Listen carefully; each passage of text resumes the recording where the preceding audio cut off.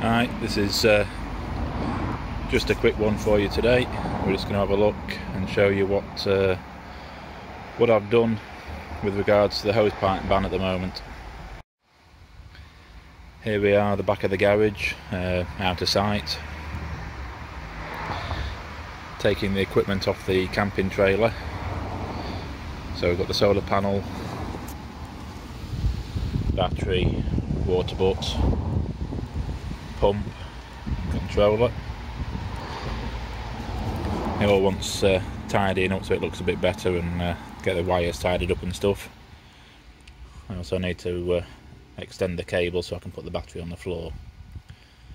But basically this now works from the water butt, so you can still use the hose pipe without using the mains.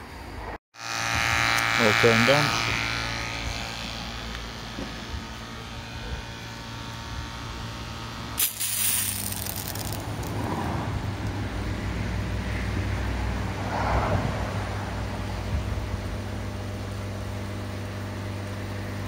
You can now get everything done with the pump.